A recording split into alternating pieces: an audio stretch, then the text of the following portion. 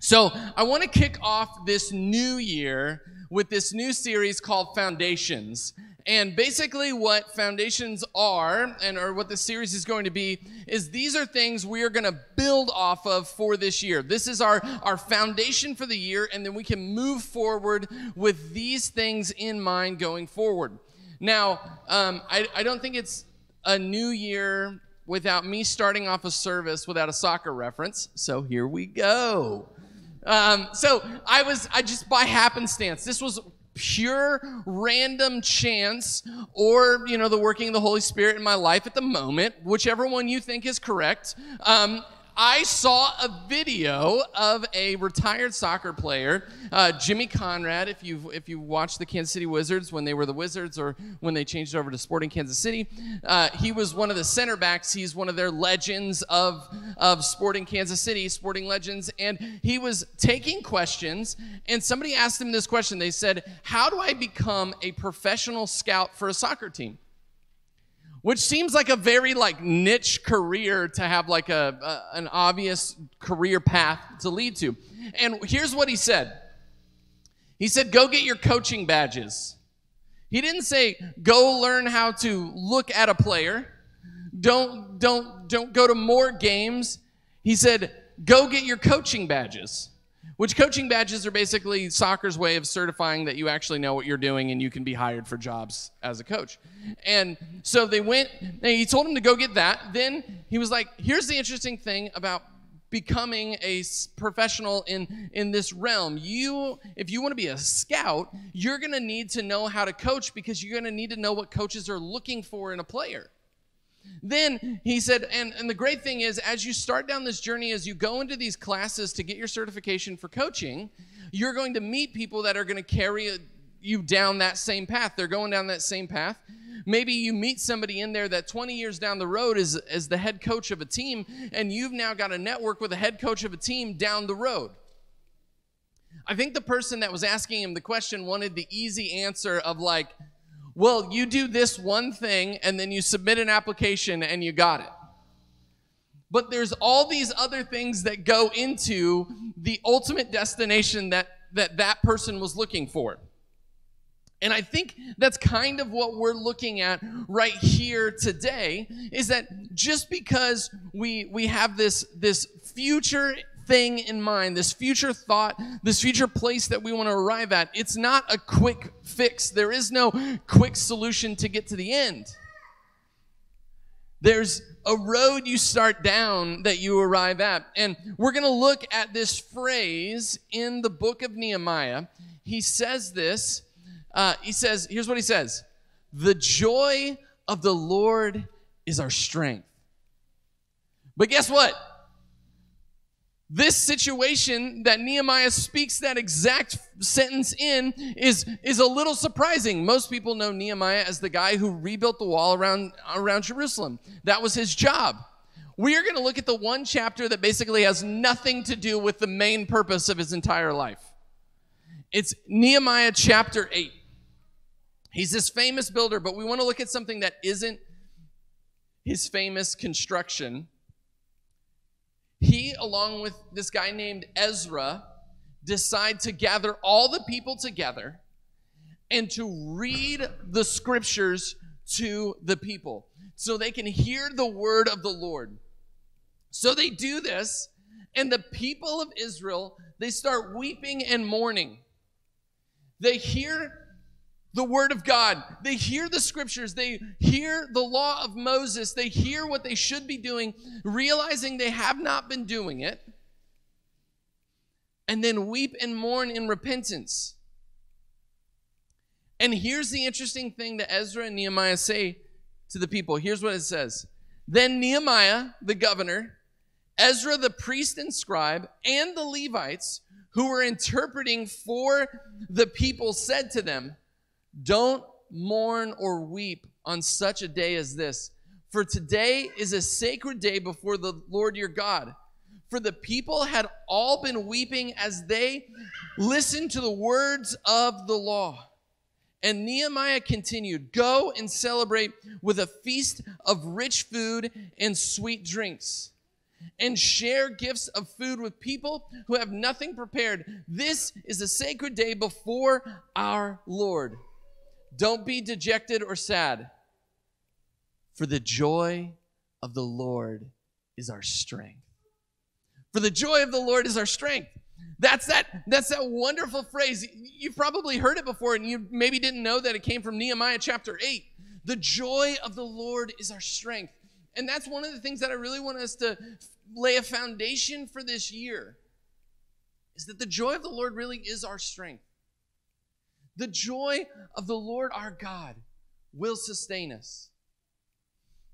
And here's one of the cool things as you look at this pattern and what they do right after they do this big celebration, they go and they celebrate the Festival of Tabernacles, which I don't know if you guys know this, but God literally writes into the law that we should celebrate.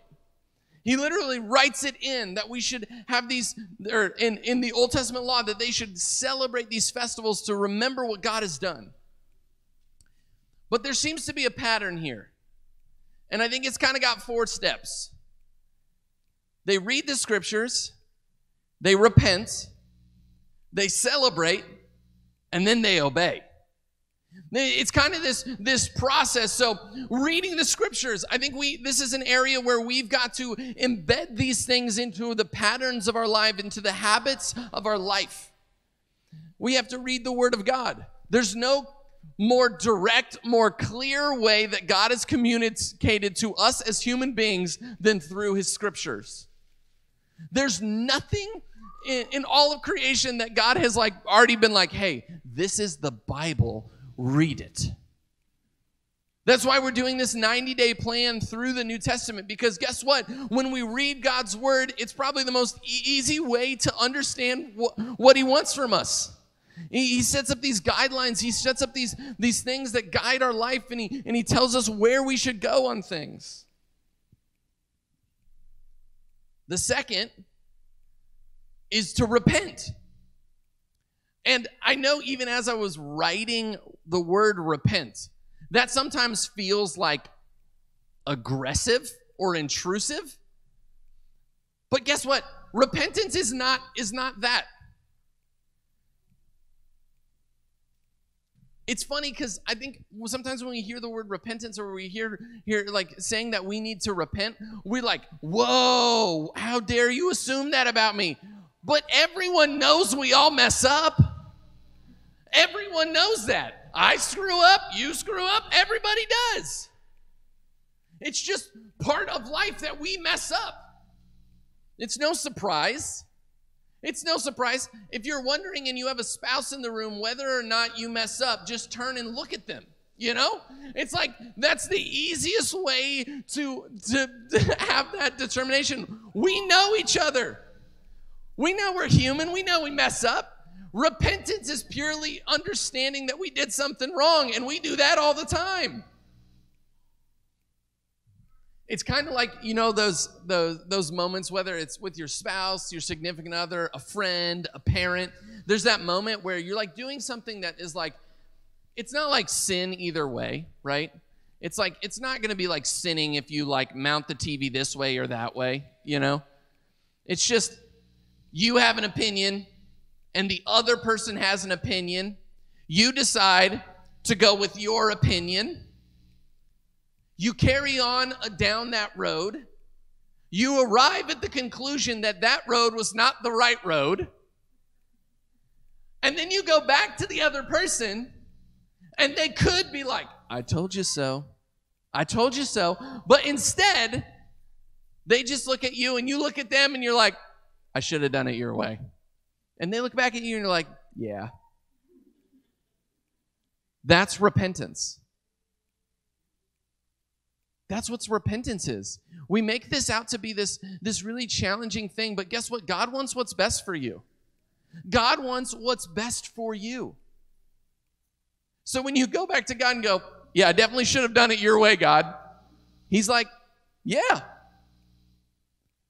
Now we're cool again. That we make this thing out to be this daunting thing when really it's just us reconciling ourselves to God. just like we would with a friend or our family or anybody. That's what repentance is. It's simply acknowledging that we messed up and that the other way was the far better way. And then, okay, so that's read the scriptures, read, repent. Now one that I really enjoy, celebrate. Celebrate. So they tell all the people, hey, go make a party. Go prepare the best food. And hey, if anybody doesn't have anything, you invite them over because they need to celebrate at the high-end level that you are. That if anybody couldn't, like, it's one commentator I read, he was like, basically what Nehemiah is telling the people is like, hey, go get your prime rib and your filet mignon and do it up because God is good. That's basically what they're saying. They even use like the richest foods. They literally say the richest, like they're just talking about how you should have a party and have great food. That's what the deal is. We need to read the word. We need to see where we've gone wrong, repent, and then the party. Because it's always worth celebrating when we were not in right standing and we've been brought back into right standing with God. When we've repented of our sin, it's always worth celebrating it. It's always worth celebrating it. There's not a single thing that like you shouldn't celebrate when you're moving towards righteousness. That's what Nehemiah is trying to communicate, and that's why he says the joy of the Lord is your strength. Celebrate with God when good things happen. Celebrate with God when God is good in your life. Celebrate with God when you're brought back to right standing with Him. Celebrate with God when a relationship is mended. Celebrate with God when He provides for you. Celebrate with God in every single moment.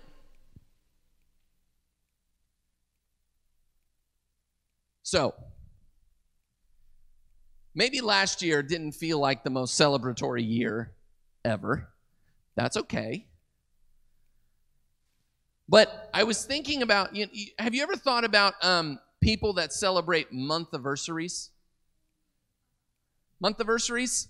You've seen this maybe on social media, or you've been around a teenager at any point. And they're like, we celebrated a 2-month anniversary. One, anniversary is rooted in the word annual, which means year. And normally I would end the conversation there just trolling that whole concept. But I may have been slightly convicted of that mentality as I'm reading these scriptures. You know what's interesting about somebody who celebrates month-iversaries? They're looking for excuses to celebrate. They're looking for excuses to celebrate the person they're with. They're looking for excuses to just have some joy. When was the last time you looked for an excuse to celebrate God? When was the last time you were like, hey, that's my 2-month anniversary in the Bible plan. We're celebrating. That's what this idea of the joy of the Lord being our strength is like. We have to do the work to actually have that happen in our lives. We actually have to make that a habit. I think there's one thing that this world could use a whole lot more of, and that is celebrating God. A little bit of joy in our lives couldn't hurt anybody. That's what I want to build this year on, is the joy of the Lord being our strength.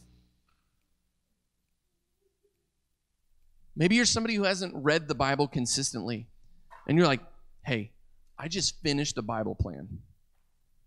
We're throwing a party. Not in your house with masks off. That's not what I'm saying. But celebrate. Celebrate in some way.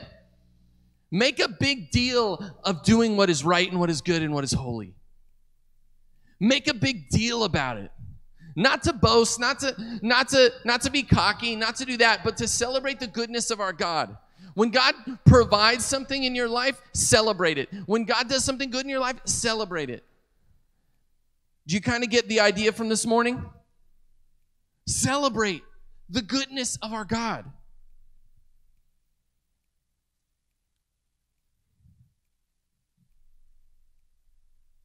Maybe you're in a place where you're like, it's hard to celebrate right now. It's hard to find joy right now. We're never going to get to the place where we are constantly living in the joy of the Lord, living in the strength of that, until we make that first step, until we move that first time, until we step out and say, hey, I know not everything is worth celebrating right now, but this one thing is. And I'm going to start making that a habit in my life. That's why in a couple of weeks, we're going to do a baptism Sunday because people want to get baptized. And you know what baptism should be for a local church like ours? It should be the best day of the year. It's like Christmas, but we also have Christmas, you know? Because like Jesus. But baptism should be like that. It should be like something we anticipate and see coming. We're gonna have those baptisms, and it's open. If you're interested, we will not be doing water gun baptism. I'm sorry, Cam, your joke was funny, but we are not doing that. We're gonna do like good old fashioned like donkey and water baptism, because this is beautiful symbol of saying, my old life is being set down, and my new life in Christ is being raised up. And we're going to celebrate that. And you better believe that when that Sunday happens and when somebody goes down under the water and comes back up, signaling that new life in Christ, you better yell and scream like you do at the TV when the Chiefs are winning the Super Bowl. For a second time, except for those of you who are not Chiefs fans, just imagine with me your team winning, okay? Or for some of you, like Broncos fans, you don't have to imagine your team has won. So, you know, those moments. That's what we need to do. We need to celebrate in that kind of way. We want to make a big deal about people coming to faith in Jesus Christ. I want to yell and scream at the top of my lungs because we're just full of stupid joy in what God is doing in our city. What God is doing right here. That we read about things in the scriptures, we read and we hear about things in the scriptures, the miraculous, the beautiful, the salvations, the baptisms, and we go, yeah, that looks like us. Because that's what the church should look like. Then here's the last thing they do. They then obey. They realize in the scriptures that there's this thing called the Festival of Tabernacles that they should be celebrating in the literal month they're in. They do some digging, they figure this out. And so they're like, okay, we are celebrating the Festival of Tabernacles. That's what we're going to do because that's what the scriptures say. So they go and do that, and that's the tipping off point. It's awesome that we read the scriptures. It's awesome that we repent. It's awesome that we celebrate. Ultimately, we've got to get to the place where we live righteous lives, right? We've got to go to that place where we're actually living out the words that we heard in the scriptures.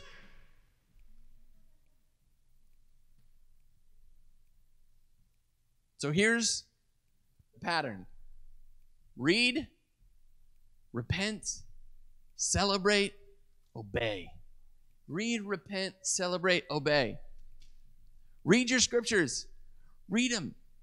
From start to finish, there's always a different nugget that you are going to see, like, stand out to you. Ed and I were talking this morning in the lobby. He was like, I don't know why, but Matthew, it was 5:13. Is that correct? Yeah. 5:13 stuck out to me. Matthew 5:13 stuck out to me. I've been reading through the scriptures in the Message because I want to just hear it in a little bit different way than I've heard it the last few years. And there's these wonderful times where I'm going, oh, I didn't think about it that way because I'm hearing it again and again. I want to read to you a couple verses that you've probably heard. But I want to start this pattern for us with these couple of verses. We're going to start with reading.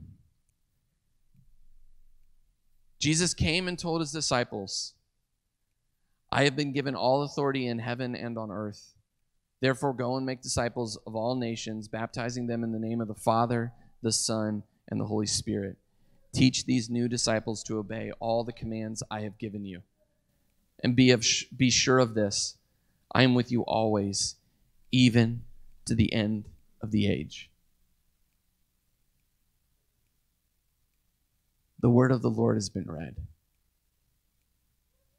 And here's the part that we've got to take stock in our own lives and go, have I lived this command out? Or does it cause me to weep and mourn that I have not done it? I think ultimately all of us in some way or another have to say, God, I'm sorry for not prioritizing this first in my life.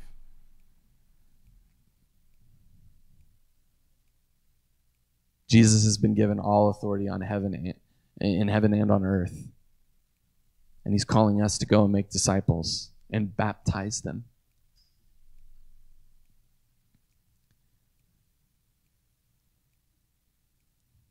We got to search our own lives and go, hey, I know I've not made this the number one thing.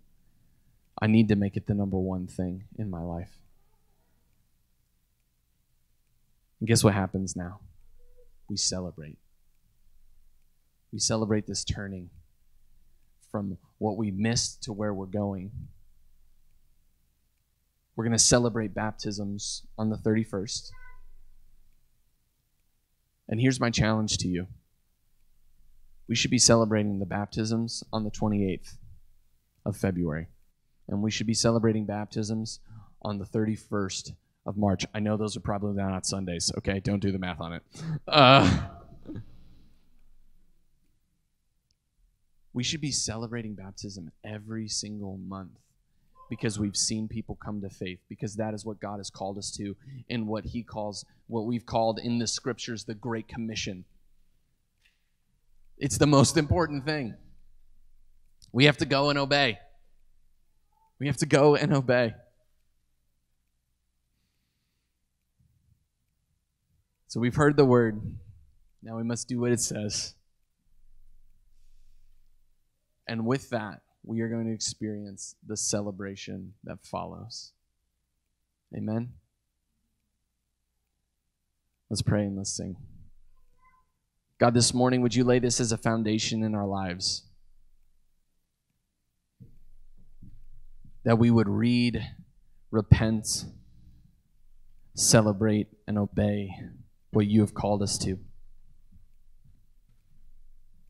God, I pray that right here in this moment, as we've heard the Great Commission, as we've heard the words spoken to us, would you place people in our minds that we are going to minister to, that we're going to reach out to, that we're going to introduce Jesus to? This is our foundation for the year, that the Great Commission would be done. Not completed, but participated in. We can't do it all on our own.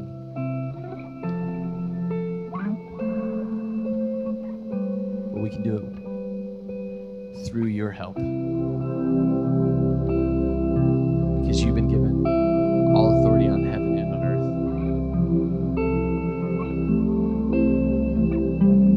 earth. God, we love you. We thank you for who you are. Build on this today as we sing. In your name we pray.